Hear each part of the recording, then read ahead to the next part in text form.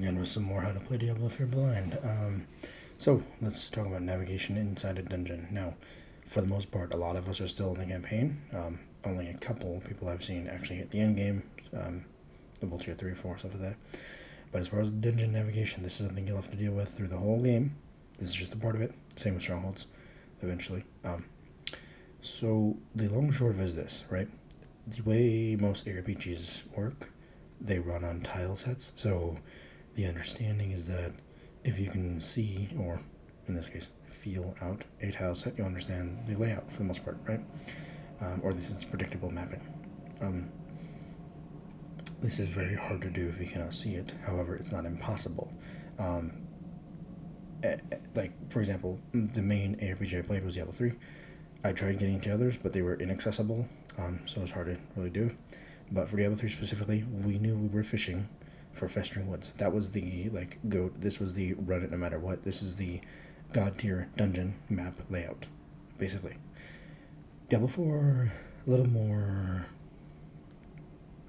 stringent as far as your mapping goes, because for the most part, depending on the objective you get, it's you start in one of the four corners and you move up and you move in the opposite direction of where you start. So if you start at the bottom left, you would move top right, and that's your general, for the most part, that should be toward the objective, or at least one of the objectives.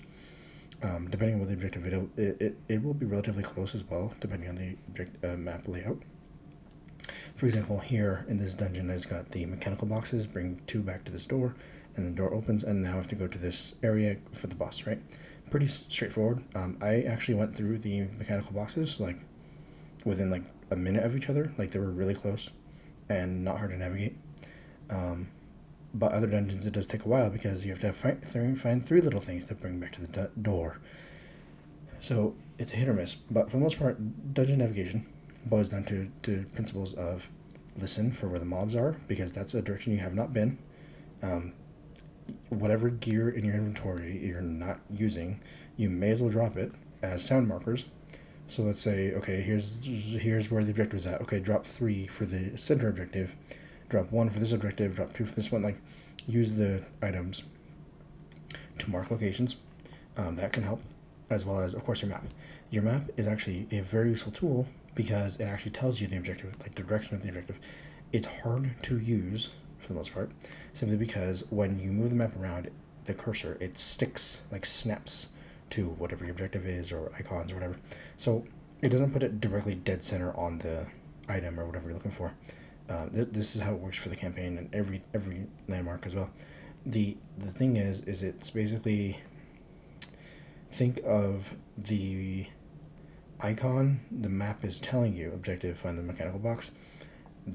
Think of that as a circle around, like, on top of where the box could be, and you're pinning that location, so that way you're within the circle of the area. So it's like maybe like a step to the right, to the left, whatever. So it's not a dead pin, dead on your whatever you need to do, whatever you need to go find. It's just a radius. So it's tricky, yes, and it's not auto navigating you and holding your hand. So you still have to go manually find it, and it can be frustrating. I understand this. However, that's the way the game's designed. This is like how a RPG goes. Like, you go do the objective, you go do the thing, you clear the boss. Like, this is how it goes.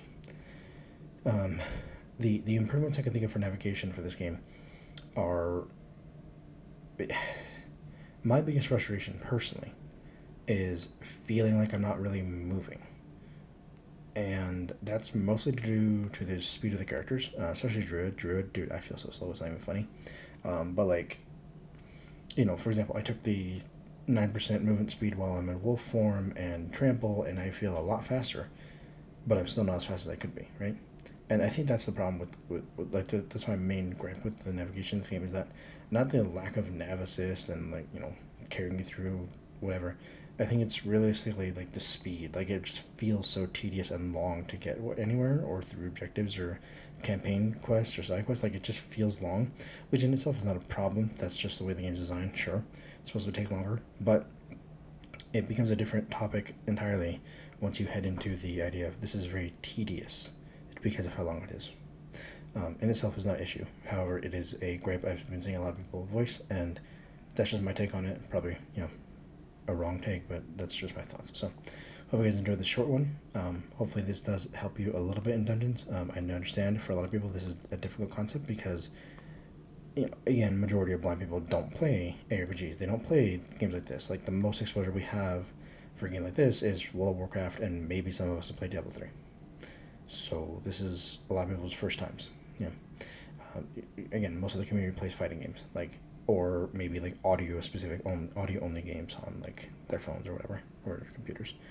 So again, thanks again for watching. Hope you guys enjoyed. Don't forget to leave a like, comment, share, subscribe, as it helps push the video out to other blind and visually impaired players who might need assistance. And yeah, thanks again for watching. I'll see you guys next time. As I dodge, more dodge, all the dodge.